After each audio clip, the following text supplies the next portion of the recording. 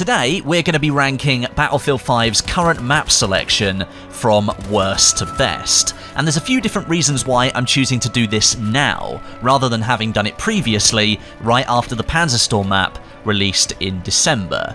First reason, we're now in May 2019, and that is the month where the first new multiplayer map for 6 months is going to be releasing for Battlefield 5. Number 2, conveniently, the Battlefield 5 community survey for April featured a section asking players to rate each map in the game from a scale of 1 to 10, with 10 being the best and 1 being the worst. And number 3, I've waited for a significant period of time to pass since all of the maps were released, the ones that I'm ranking anyway, to make sure that I'm through that honeymoon period where everything is wonderful and lovely, and I'm now in a place where I can be much more objective. Now, I'm pretty confident that the way that I'm going to rank these maps will be wildly different to some of you guys out there and how you'd rank them, and that's likely because we have very different expectations, wants and likes from our Battlefield maps. So after you've heard my list and where I'm going to rank things, I'd love it if you guys could share your ranks down below in the comments section as well, and I'll leave a link to the community survey in the description so that you can go and answer directly to EA and DICE, letting them know what you think and sharing your opinion. Okay then, let's get the ball rolling. I'll start by working from the maps that I like least, all the way up to the ones that I like the most, giving them a score out of 10. And first of all, Hamada. This is not a map that I particularly enjoy, but that's almost certainly because the map isn't geared towards playstyles and roles that I really like to take on. It's a heavily vehicle-influenced map, and that's a classic combination of air combat, ground armor, and infantry gameplay as well, but its huge size tends to water down the infantry experience between the capture points, making it a map that I tend to try and play quite zonally. The string of flags across the middle, B, C and D, I think they offer the best infantry experience with plenty of opportunities to engage with enemy players. That ruined fortress that's at the top of the map across the bridge, that's also a good place that infantry can thrive, but during conquest rounds, this area just isn't hot enough to really warrant spending my time there. This map on Frontlines is far too big for the number of players the mode supports, and on Breakthrough there's too many sectors, and not enough reinforcements for the attackers to really make a huge amount of progress. The lack of solid cover, large, long lines of sight, and heavy vehicle focus makes it a map that I try and avoid, even with its switch away from Conquest Assault back to Standard Conquest in a recent patch. That didn't really do much to change things in my opinion. Hamada gets a 5 out of 10 from me, and it sits right at the bottom of the ranking. Next up, we have Rotterdam, and that might surprise some people if you know what my gameplay style is like, and for any of you that follow me on Twitter, you'll know that I really like to complain about this map probably once every couple of weeks or so, and that's mainly because this map just sucks all the life out of the battle. It fails to really produce any atmosphere, and I think in Battlefield 5, this is the map where all sound just goes to die. That might have been a bit extreme as an opinion, but the map just doesn't really feel like it's set during World War II. Sounds like gunfire in the distance, tank shells being fired, explosions, all those things that you expect from a Battlefield map. They just seem to get absorbed up and they're muffled, they're really muted. The battle that's taking place is on the eve of the city being bombed by the Germans, and according to the level designers, Rotterdam is supposed to represent the calm before the storm, with the storm then laying waste to the area and being completely obliterated. That's all well and good, but it just doesn't really feel like a massive German force is advancing on the area, trying to take everything with it. The bright blue skies that you've got, the muted ambient noise, the sunshine, it's just too happy. It's a massive juxtaposition. You've got massive mechanized war in a seemingly idyllic setting. For me, that just doesn't really feel right. Besides the setting, sadly, I do actually enjoy the gameplay quite a lot. The urban setting with its blocky layout of solid buildings, flanking the more open canals, that's one I can really get behind. Being a fan of maps like Seine Crossing in Battlefield 3 and Amiens in Battlefield 1, but I just can't stop thinking about how greatly improved the atmosphere could be. and for that reason Rotterdam only scores a 5 out of 10 in my ranking. It's a map that could be utterly amazing, and in many places the clash of infantry and ground vehicle combat is very good, but there's no atmosphere here whatsoever. I'm expecting something really hard and gritty, dark, rain everywhere, wind, decreased visibility if you want to even go that far, although in Battlefield 5 maybe decreasing visibility wouldn't be such a great idea, but I just don't feel like I'm fighting a war here on Rotterdam. Rotterdam is the library of Battlefield 5. It's far too quiet in my opinion. Up next we have Fjell 652, the infantry-dominated Norwegian mountaintop that also plays host to a massive skybox, and that allows pilots to dogfight their way to victory. Or to loss, as the case may be. Those pilots up there have no real way of playing the objective points up in the sky. Fjell, I think, was designed with the same sort of intent as Argonne Forest in Battlefield 1, a limited number of lanes between each capture point creating natural clashes of infantry at various locations across the map. This time, however, the map is wider in its design and it supports several flanking routes that can be taken to break the two front lines clashing together. I like that the mountain itself is used to create these different paths, and with a few choices to take from each objective location, you can choose to engage or avoid engagements with the enemy team in most scenarios, and that can have a massive effect on the flow of the map at different points during a match. However, the capture points themselves are massively underwhelming, and there is a heavy reliance on players building fortifications on the capture points to aid their defences. The cover on offer is almost all destructible, and that to me poses several issues. I think fortifications is one of the best additions to the Battlefield franchise in a long time, but in some cases the emphasis placed upon them is far too great, and many locations would benefit from more solid, indestructible cover instead. Previous Battlefield games relied on this more permanent placement of cover to help guide gameplay in a certain way, and in some cases, I believe Battlefield 5's map flow and design is comparatively weaker overall compared to previous games because of the heavy reliance on players to build their own cover. Indestructible cover provides permanent structure to a location, and it gives you several ways to approach combat in a more predictable way. You can manipulate solid cover to your advantage. Maybe you can get an angle on an enemy, and then defending locations becomes much more rewarding. Fortifications, in my opinion, shouldn't be used as a replacement for what would have previously been solid cover. Fortifications should be used as an extension to that cover, and as a way to provide cover when those destructible parts, placed there by the level designers, have then been destroyed. And this is why Fjell suffers in my eyes. There's too much destructible cover, there's not enough solid cover. I'm rating Fjell a 6 out of 10, as it gives me the infantry focus setting that I like, but the forgettable flag locations and the lack of solid cover really hurt the experience, especially towards the end of rounds.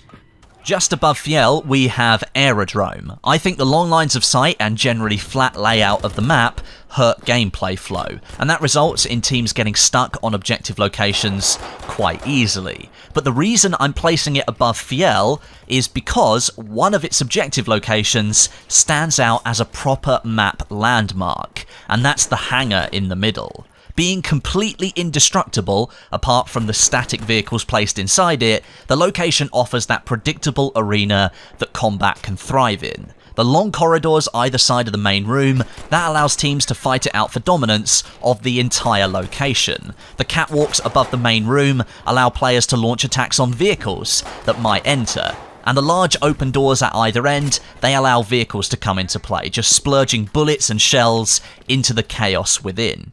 Combat in this location doesn't stop. It's always happening for the entire round, and usually the flag will change hands multiple times, always giving you a reason to go back there and fight for your team. It's the rest of the map that's extremely forgettable on Aerodrome, and just like Fjell, it suffers from a lack of more permanent cover and an overpresence of destructible cover. Fortifications are again used in place of that destructible cover instead of being a supplement to it. Gameplay becomes more and more stagnant as rounds progress, with lines of sight opening up because of what little cover there was being destroyed, and by the end of rounds the map turns into a recon player's paradise. I'll still rate Aerodrome as a 6 out of 10, mainly because of the awesome hangar location in the middle, but it's a map that with some further work from DICE could be a really good one. Right now, it's not that great. Getting into the middle of the pack now, we have Narvik. This was the first map that players could play in Battlefield 5, being available in the alphas and open beta, and by the end of the open beta I was ready to play another map and never return to Narvik. I'd overplayed it far too much. However, after avoiding it for the first month or so after Battlefield 5 launched, when I did go back, I found it to be a good overall experience. The town area is just brilliant for infantry to thrive in, and the train yard with the elevated wooden walkway as well, that's really good too. The vehicles integrate nicely with lots of different paths for ground vehicles to take, and the presence of planes in the sky is a threat for pretty much anything moving on the ground. But again, I tend to find that air vehicles have very little effect on the outcome of matches on this map. I know that Narvik was one of the first maps worked on for Battlefield 5, something I found out at Game Changer events at the DICE studios, and with the different capture points all being very unique and attractive, you can see the extra development time really went to good use. Overall though, Narvik just doesn't give me the wow factor.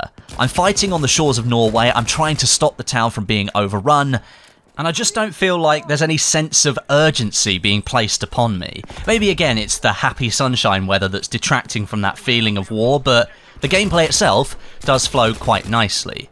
Narvik gets a 7 out of 10 for being a good map, but not a fantastic or truly memorable one. Moving on now, and falling just short of a podium finish, we have Panzerstorm. This is the only post-launch map to have launched so far for Battlefield 5. Panzerstorm is the product of reusing assets from the Twisted Steel and Arras maps to create this huge sprawling battlefield, where ground vehicles definitely take the centre stage. Considering then I wasn't a fan of Hamada, and that map very much does the same thing with ground vehicles taking centre stage, why is it that I like Panzerstorm so much? Well, initially, I didn't like it. When it first launched, the wide open spaces between the capture points themselves, they were really bland, and the capture points were uninspiring. There was no incentive for me to go and capture them, because they supported very little in the way of engaging gameplay opportunities. Then, DICE took over the map, they went back in-house with it, and it went for a makeover, and it got some much needed tweaks. The addition of more soft cover, they elevated some ground around the open sections, created more ditches and more mounds to provide some infantry cover, and they even completely remade one of the objective points, and they extended the tank trap line right across the centre of the map, and I think those things massively improved gameplay for vehicle and infantry players. The line across the middle of the map that connects B, C, D and E capture points, that makes for this brilliant string of infantry gameplay. Players can move back and forth for control of the map, and then the outer flags, they make for brilliant vehicle battlegrounds. Much larger footprint overall on some of those objectives, there's just a lot more space out there for those guys to move around. Due to the map's sheer size, however, I think the map does suffer with a bit of traversal boredom. If you're an infantry player and there's no spare Kettengrad or light vehicle about, then you're going to be doing a fair bit of running to get to the next objective. The wide open fields also force vehicle players to stick together in little packs as well. I often see 2 tanks rolling in a pair for safety, and that can be cool if you're in the tank devastating enemy players, but it's not so much fun for the players on the receiving end of that. So, just like Narvik, it's one of those good maps overall, but it's not a brilliant one. Panzerstorm gets 7 out of 10. Okay then, moving into the top 3. Taking the bronze medal, we have Twisted Steel. This is the map that we saw, albeit in a different stage of its development, during the now infamous reveal trailer for Battlefield 5, and despite that trailer completely missing the mark when it came to tone and audience, it did at least pave the way for what I think is a really good Battlefield map. The huge half-destroyed bridge is clearly the centre point of the map, and it becomes the focus for infantry gameplay almost every single round that I play through. It ties in the swamp location below quite nicely by dropping down to a flag located in the destroyed section of the bridge. And this is one of the key locations where ground vehicles are really able to influence the battle. Air vehicles, especially the bombers, can have a huge impact on this map as well. With the different capture areas offering different types of enemies to target, either infantry or vehicles, those planes can start strafing along the bridge to cause large impact on infantry gameplay, or they can head across the swamp targeting tanks, and they can stop the firepower moving towards the next objective. In general, gameplay here on Twisted Steel is a really nice mix, and the huge bridge is just one of those elements that sticks in your brain. It helps you remember this map really easily.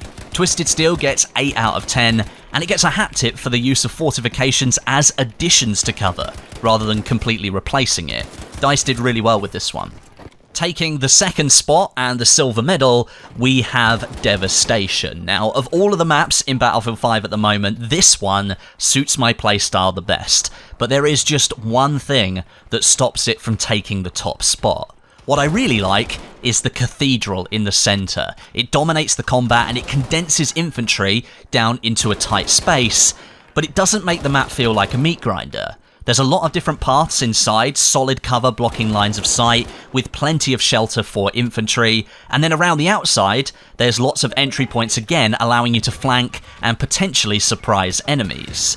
The outer objectives on the map, they're all themed really nicely, and again, they make brilliant use of solid cover. That makes gameplay more predictable, and defense of those objectives much more rewarding and entertaining. Battlefield has really suffered when it comes to defensive gameplay in the last couple of iterations. Players only seem to want to attack in this day and age. But in my opinion, Devastation subverts that direction completely, and it makes it fun to hold on to places with well-designed capture points. I particularly like the library section with its multiple levels and entry points onto the flag. If you try holding that with a few friends when a group of enemies is attacking you, you're gonna have a good time. Trust me on that one.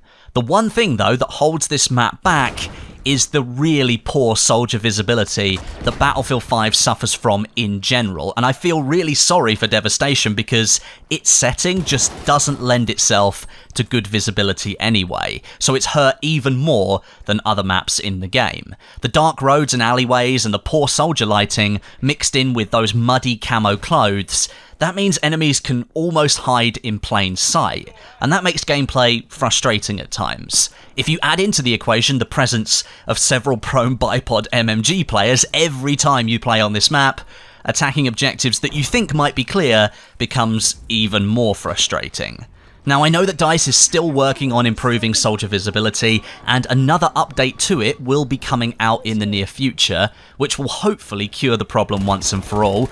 I've got my fingers crossed, but until that point, I can't rate Devastation as highly as I'd like to.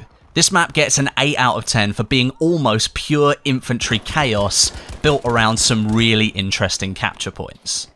And so then, my gold medal and the top spot goes to Arras. This, I think, is probably the map that best collides the different types of combat that Battlefield 5 supports. Infantry can thrive in the central village. That also makes great use of destruction, solid cover, and supplementary fortifications as well. I really like the town section. Ground vehicles, they can roam around the outskirts of the town, capturing and contesting the outer flags. There's a bit more room out there to move around. But they can also engage with infantry as well. Soldiers can use the tall grass to pretty much hide in plain sight, but they're going to need to team up with a few friendlies to take down those heavier tanks a bit quicker. This usually leads to some good back and forth moments around the edges of the map. Vehicles can also venture into the town as well, creating their own pathways, with most of the buildings being partly destructible, and infantry can then use the solid parts of the houses that are left over, and that stops the location from being completely leveled, and it allows gameplay to keep flowing much further on into the match. Air vehicles also integrate really nicely as well, as visibility of players and vehicles is nice and clear on this map, mostly because of the contrast of those bright yellow fields. Dropping bombs and doing some strafing runs on both the town in the middle and the outer objectives is likely going to result in plenty of kills and a big disruption of the gameplay there, and that can sometimes help swing captures back in your team's favour. This is maybe the only map where I'd say planes have a direct impact on the score of the round, because the infantry and ground vehicles aren't spread so far apart here. They're condensed down just enough to make bombing runs worth it on flags that are being contested. I've got to say, whoever designed Arras, they did a brilliant job. This map gets a 9 out of 10. Now, as I said at the start of this video, it's very likely that you guys will all have your own scores for these maps, so if you want, you can drop all of your scores down below in the comments section, and then you can compare and see what other people in the community are thinking. And if you want to give your scores directly to DICE, make sure you fill out that survey that I've linked in the description. DICE didn't directly say what they would do with the data, but in my head, if you collect data, that's either to inform improvements to those maps that you want to make, a bit like the improvements to Panzerstorm, or you're going to use that data when building new maps in the future. Either way, if you want to contribute, go and fill in that survey. The bit about the maps is towards the end, so answer the first few questions, and then you can give all of your scores at the end of that survey. But a big thank you for watching today. I know this was a long video, but if you stuck all the way to the end, you're awesome. Thank you very much. And until next time, my name is Westie, and I'll catch you guys in the next video.